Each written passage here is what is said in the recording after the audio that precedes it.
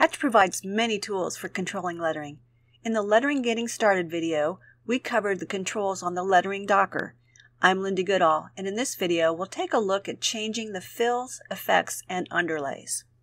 We can change the stitch type from satin, which is normally what letters are, to tatami.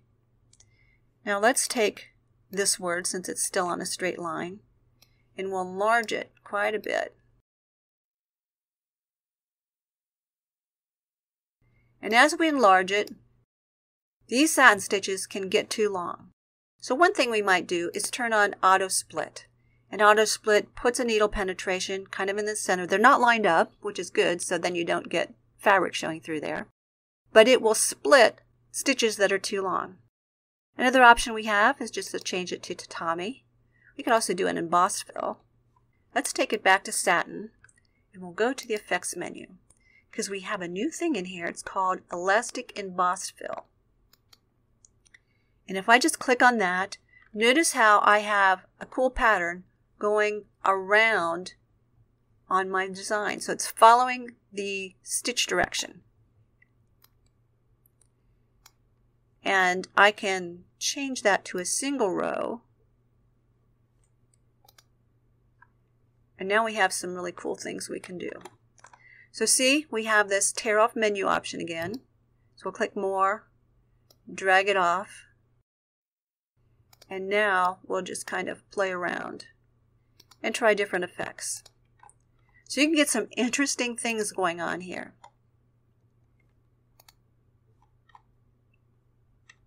And when you're happy, just click the close box.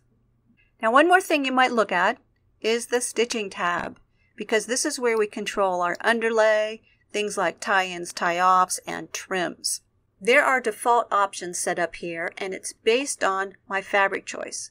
So if we look down here on the status bar, my fabric choice is pure cotton. If I had a different fabric choice, say terry cloth or a fleece, then these options would probably be different. Also, the options are based on the size of my satin column. So if I shrink the satin column down, let's get it really small. See how this is now a center run?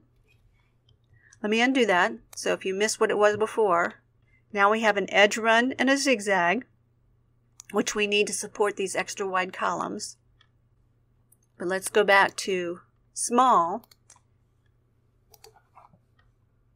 And now we just have a center run, because the other underlay would just be too much for these narrow columns. Now one thing I skipped, let's make this large again.